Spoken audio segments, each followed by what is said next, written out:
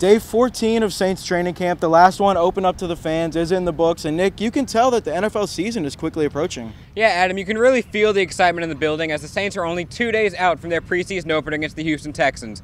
And after practice, head coach Dennis Allen said that he is ready to see his team go up against some different competition. Yeah, we haven't really seen this team in any full speed, full contact work yet. No tackling in training camp, so Saturday night's going to be a good opportunity for this organization to check out the roster from a different perspective, especially in that running back room. And Dennis Allen said he's ready to see those guys compete. It's different when we're in a thud tempo than when we're tackling to the ground, and we got to make sure that we're protecting the football. So, and you don't really get to experience that until you actually go through it. Well, for those running backs to find success Saturday night, they really need to rely on those run blockers out in front of them. Yeah, one of those offensive linemen a lot of people are excited to see is Trevor Penning, the first-round selection in this year's draft. He's been rotating with the 1s and 2s at left tackle all throughout camp, but finally going to get his first NFL game action Saturday night. Yeah, and many fans have been skeptical of Penning in camp as he's gotten into a couple of skirmishes with teammates, but after practice today, Penning said that his aggressiveness is just a part of the way that he plays. You know, there's maybe a couple that were like, okay, I got to maybe chill. And my coaches, they said that. I mean, they're like, okay,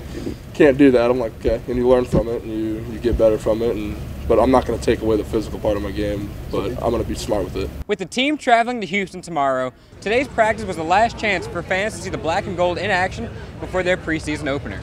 And not only for just the fans, but a number of guys on this roster, the Saints are the hometown team. And those Louisiana natives are excited to have the opportunity to put on for the boot. I ain't lying, it's a great feeling, just being home and, you know, putting on for the hometown and just for my family and my friends and, you know, doing whatever I can do to help out the team. After several months of waiting, NFL football is finally back, and the Saints kick off their preseason Saturday night at 7 p.m. against the Houston Texans. From Metairie, I'm Adam Gattuso. He's Nick Lopez, reporting for Tiger TV Sports.